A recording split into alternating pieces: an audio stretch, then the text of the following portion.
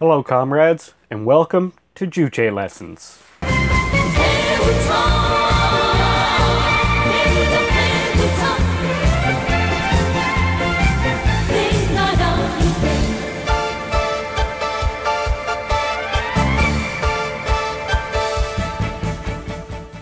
In this episode, we will be discussing the fundamental principle of Juche philosophy. Humanity is the master of everything and decides everything.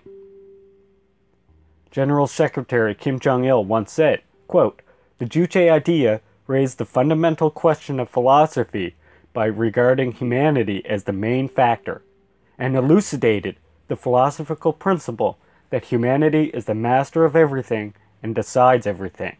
End quote. This is the basic principle of the Juche philosophy, and on the basis of this principle, the whole systems and contents of the Juche philosophy are evolved. The fundamental principle of Juche philosophy, that humanity is the master of everything and decides everything, gives an answer to the relations between the world and humanity in two aspects.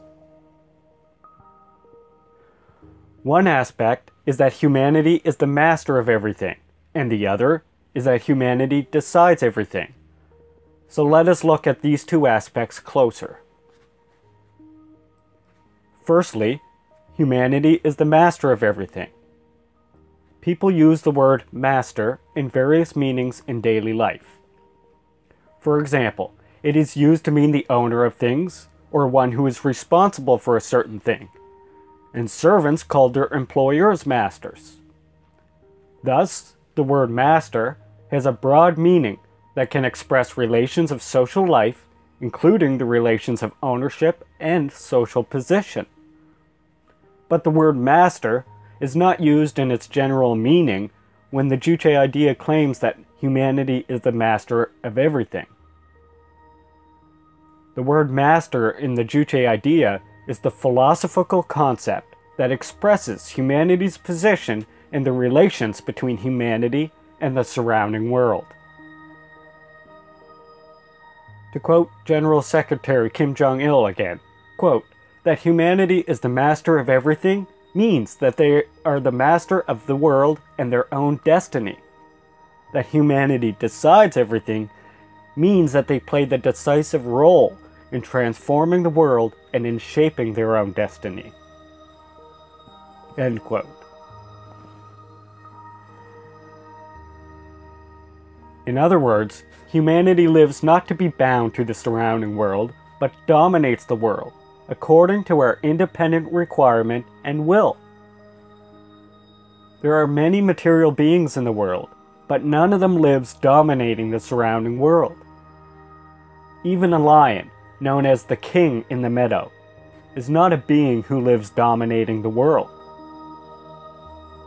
Although the lion eats other animals freely, it maintains existence as a species living by adapting itself to the given environments, not dominating and reshaping the world.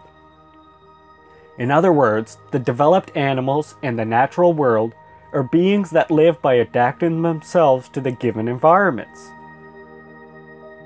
Humanity is a highly developed product of the material world. We are not subordinated by the world, but dominate the world according to our will and requirements. And only humanity lives while dominating the world according to our will and requirements. And humanity's position as the master of the world has ceaselessly developed through the historical course, as we discussed, of course, in our second episode. Humanity dominates the world through the struggle that continues generation by generation. Humanity lives not to be bound to the world, but ceaselessly expands the sphere of domination and transformation of the world, according to their will and requirements. And in this sense, humanity is the master of the world. Next, humanity decides everything. That humanity is the master of everything shows our position in the world, whereas that humanity decides everything shows our role in the change and development of the world. And it means that humanity plays the decisive role in transforming the world and in shaping our own destiny.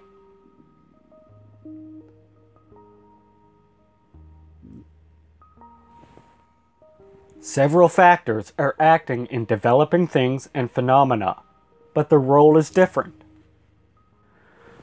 There are factors that affect more in the development of things and phenomena, and factors that affect less, as is the case also with the development and transformation of the world itself.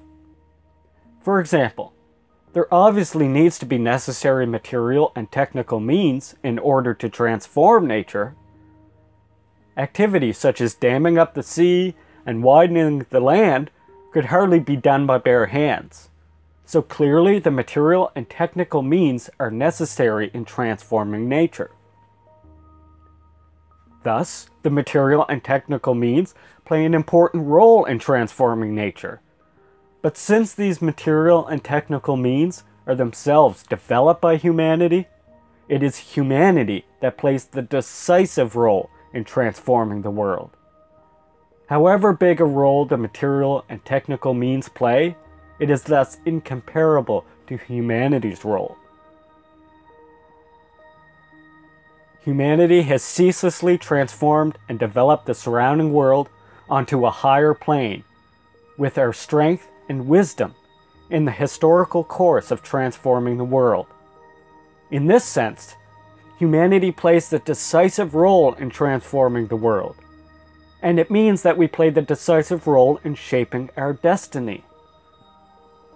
The destiny of humanity is shaped in the course of transforming the world, and humanity plays the decisive role in transforming the world.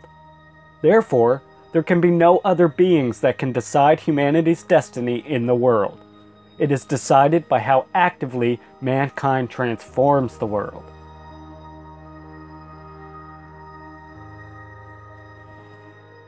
The fundamental principle of the Juche philosophy, that humanity is the master of everything and decides everything, is an accurate and revolutionary philosophical principle that correctly reflects the real world where humanity lives. Humanity is the only dominator in the world, and the world is more and more transformed by humanity. In the process of interaction between humanity and the world, there are active actions that humanity gives to the world, and also the influence that the world exerts on us. But the main factor is the positive actions that humanity gives to the world. By humanity's positive actions, the unfavorable influence that the world exerts on humanity is surmounted, and favorable conditions and environments are made. Thus, the world is transformed and developed by humanity. The fundamental principle of the Juche philosophy is a revolutionary philosophical principle that shows us the way of shaping the destiny of humanity. In the past, destiny was understood in the same manner as the words fatality or fortune. As a result, it was not regarded as the subject matter of science, but had been discussed virtually only in the superstition and religious faith.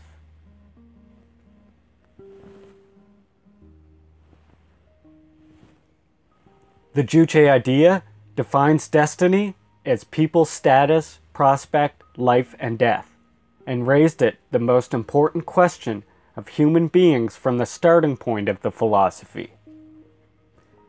Humanity should shape their destiny independently and creatively, as is clarified by the fundamental principle of the Juche philosophy. The fundamental principle of the Juche philosophy clarifies the viewpoint on the destiny of humanity and the basic method of shaping the destiny of humanity. This is why we say the fundamental principle of the Juche philosophy becomes a revolutionary principle that genuinely serves the popular masses.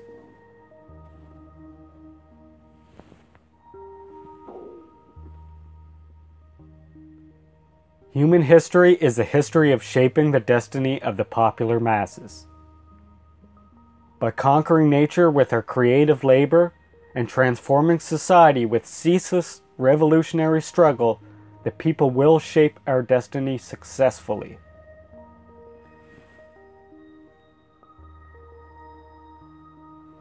That's all for this episode, comrades.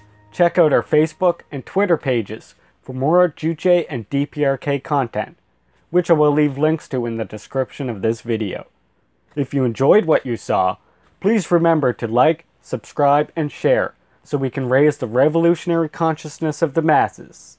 And because I run solely on your motivation and encouragement. Red salute, Juche comrades.